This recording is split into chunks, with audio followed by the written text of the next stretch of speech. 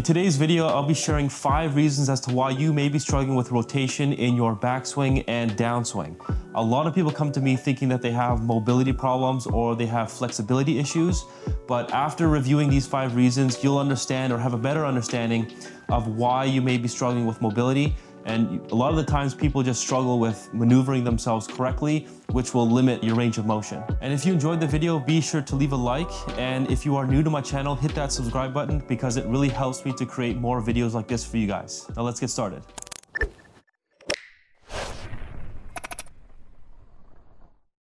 All right, so reason number 1 has to do with your posture at setup. So the reason why it can influence a lot of things is because the way that you set up obviously changes the position of your lower body, your upper body, and that can actually influence your range of motion and your mobility.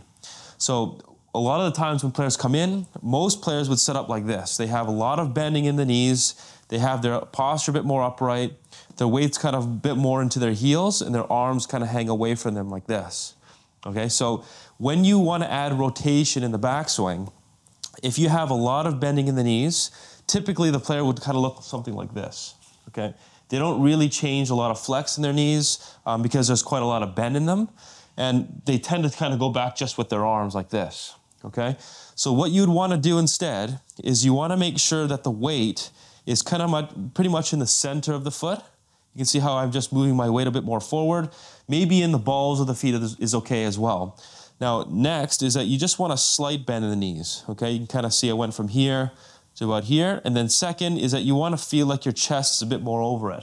So if you are a player that was kind of sitting back with your arms away from you, the feeling a lot of the times is that you'll feel like you're looking over a ledge a little bit more, okay? So the feeling is that your chest is a bit more on top of the golf ball. With like straight knees, it'll feel like straight, but it's not. It's just a slight bend, okay? So when your body is in that position, you can actually start to you'll have more freedom in your arms and it'll be easier to change the flex in your knees, okay? So the next thing is just what you're doing with your back, okay? So most people in the past were taught to kind of arch that lower back, okay? And then they also pinch their shoulder blades back. But that will also greatly hinder your mobility when it comes to rotation, okay? So if I arch my lower back and I pull my shoulder blades together, I feel very, very rigid in my back, and my arms are gonna feel really, really like kind of rigid against my body like this. So it's completely okay for your lower back to just be flat, okay? So you can see that adjustment that I've made is I went from an arched position to a more flat lower back. So I just kind of tucked my hip a little bit more kind of underneath me, okay, in order to get that lower back flat. And then second is that you can just relax your shoulder blades. You don't have to pinch them together. You can relax them so that there's maybe just a slight arch in my lower back there, okay? So if you are in this position, then it should feel like your arms are much more relaxed, your back is more relaxed, and you'll have a better sense of getting your body to actually rotate a little bit more. So all of these things combined can make a big, big difference in how well you can actually get yourself to rotate in the backswing and even in the follow through as well. So again, one more time, this would be the wrong kind of setup. Weight in the heels, a lot of bending in the knees, posture's really upright. But the difference between this one and the correct position would look something like this. You can kind of see the changes I've made here, okay? And right away from here, I feel like I can only move my arms. Whereas here, I feel like I can get my body to go a lot better. It's easier for my knees to change flex, easier for my hips to rotate, all those things combined. So that's reason number 1. So reason number 2 is how your knees change flex, okay? So from the side view, after you get yourself in the correct position, a lot of the times I see people that struggle with rotation, they actually get their knees to bend more in their backswing. So they kind of look more like this, okay? So it's important to know that there has to be some amount of knee flex change throughout the backswing and even in the follow through as well, okay? And that's what's gonna allow your hips to rotate back and forth. So a lot of times when you go back, if you keep that trail leg or that trail knee bent, that will really greatly limit how much your hips can rotate. So you can see when I make my backswing, my knees will change flex, okay? You can see my lead knee will kind of bend, and my trail knee straightens out just a little bit, okay?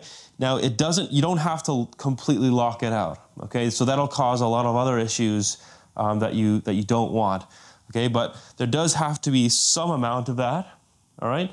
Now, if you go back into your backswing and you change the knee flex, you should be able to feel like your hips can actually open up or point more this way, okay? If you don't change the knee flex correctly, you tend to feel a lot more pressure kind of in your glute on the right side, and there's a bit of resistance there, okay? So if you don't do that, that may confuse people into thinking that they have mobility or flexibility problems. But I haven't met anyone that if they change their knee flex enough or correctly, that they can get enough rotation in their backswing and also in the follow through. But when it comes to the follow through itself, same kind of thing, right? If my knees are kind of bent too long, my hips are kind of stopping or limiting themselves in the follow through. So even in the follow through, I have to like be able to straighten out my left leg or like the lead leg to allow my hips to kind of continue to open up, right? So if you keep that knee bent, you'll feel a lot of resistance in that glute, and you'll tend to swing more with your arms. Okay, so one point from the face-on view is while you change your knee flex, you don't want to be kind of moving or swaying your hips kind of into the trail foot too much. Okay, that's another big mistake that will really greatly limit mobility in the hips and also the shoulders when rotating. But you can see that the mistake when I demonstrate it is that even though I'm like trying to change the knee flex, my hip is kind of moving really off to the right like that. And I can't actually or physically get my hip to kind of rotate around me this way. So it's important to note that if I were to have some sort of barrier right here, okay, along the right edge of my leg, that when I do change the knee flex, you can kind of see how the trail side of my hip would actually kind of start to move more back and around me, okay, instead of more into that line, okay? So that's a big mistake. Again, you're gonna feel like you're greatly limited in your mobility if you do that. So as you change the knee flex, it's important that you get the trail side of your hip to feel like it goes back around you and behind you this way. So you should feel like it kind of moves a little bit away from that border or that club I'm putting right next to me here. So it should look something like this, as opposed to this. I can really feel the difference in how much my hips can actually rotate. You could probably visually see it as well when I'm here, right? My hips still kind of face more so in front of me, whereas I can get my hips to kind of point more to the right or more open or closed. So reason number 3 has to do with how you're actually moving your neck relative to your body, okay, in the backswing and in the follow through. So most people, when they make their backswing, they actually start to like tilt or turn their neck almost against their shoulders. They kind of move it in the opposite direction. So if I'm turning this way with my chest, people kind of turn their head into their lead shoulder like this. Okay, so that's another big mistake that's going to really greatly limit your mobility. So if you were to think about it, or even try it yourself, if you turn your chest and turn your head in the opposite direction, you're going to very quickly feel a lot of resistance here, and that's going to like discourage you from continuing to rotate your shoulders correctly. So you look kind of like this. Okay, so it's completely okay for your chin to kind of move a little bit in the direction of your turns, okay? Don't think that you have to keep your neck completely frozen, okay? Because again, you're gonna greatly limit how the range of motion in your shoulders when you're doing that, okay? So you can either film yourself or just watch yourself in the mirror, but make sure that you're not physically turning your head into that lead shoulder. And a lot of the times when I adjust the people doing this to feel as though their head kind of turns more with their chest, they'll feel like their head kind of moves a little bit to the right. But in reality, their head isn't moving to the right like this, okay, as they turn. Their eyes are just moving more to the right. So that kind of gives them some false sense of what they're doing in reality. So remember, it's okay to get the chin to turn a little bit. And also in the follow through, you don't want to kind of necessarily look the opposite way of your turns in the follow through. It's okay for your chin to kind of move a little bit more with your turns in the follow through as well. You'll feel like it's a lot easier on your body. You don't have any strain in the neck. if you were to see my swing in slow motion here, as I take it back, and I go through, you can see my head does not stay completely frozen, kind of back and through, okay? So maybe if I record another one doing it the incorrect way, you'll see a big difference in the range of motion, the shoulders and the hips.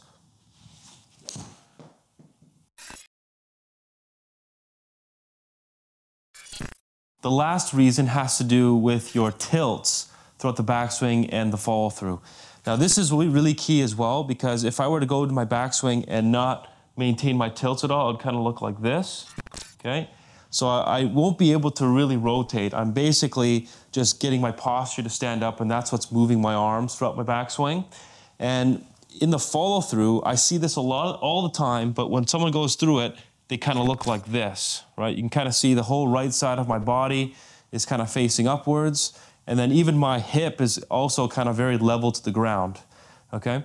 So when you are able to kind of maintain your tilts, that's actually gonna allow or make it easier for your body to kind of rotate on that kind of tilted angle around your posture, okay? As soon as you kind of let go of that, you're gonna kind of raise it up like this, things will kind of tend to look really flat, and then you'll kind of look like this in the fall through, where you're just kind of pulling your arms or your right shoulder, kind of rolling it over like this.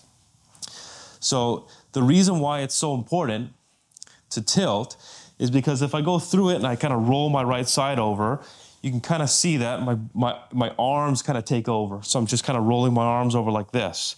But as soon as I maintain my posture, you can kind of see that I'm able to actually straighten out my lead leg, which is going to make it easier for my body to rotate more, okay? But in order for you to do that, you have to make sure that your weight finishes kind of on the outer edge of the heel of your lead foot, okay? So a lot of times that people lose their tilts, their weight kind of goes more into their toes and their lead foot, okay? And they kind of tend to kind of fall over this way, or they'll tend to fall kind of forward, okay? So when I do it correctly, you can see that my weight kind of digs into the outer heel, and that actually allows my lead leg to kind of straighten out more, okay? And like I explained in the previous reasons, the more I change my knee flex or I kind of straighten out my legs, that gives my hips the mobility it needs to kind of turn and kind of get out of the way, all right? So when you look at it from this perspective again, if I were to hit a shot, rolling over, you can kind of see as my hips kind of, or my right side raises, I can't quite straighten out my left leg very well.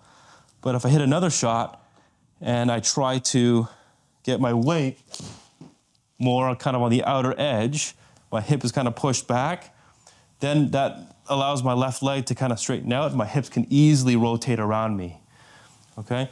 So that's another really important reason that a lot of people don't really think about, but maintaining the tilts is going to be so important. That by itself should make it really easy to rotate. So one really great drill to give you awareness on how to maintain your tilts throughout the swing is to just get into that correct posture that I explained on reason number one. For the purpose of this video, just draw a line kind of right on the edge of my head. So that would represent the wall.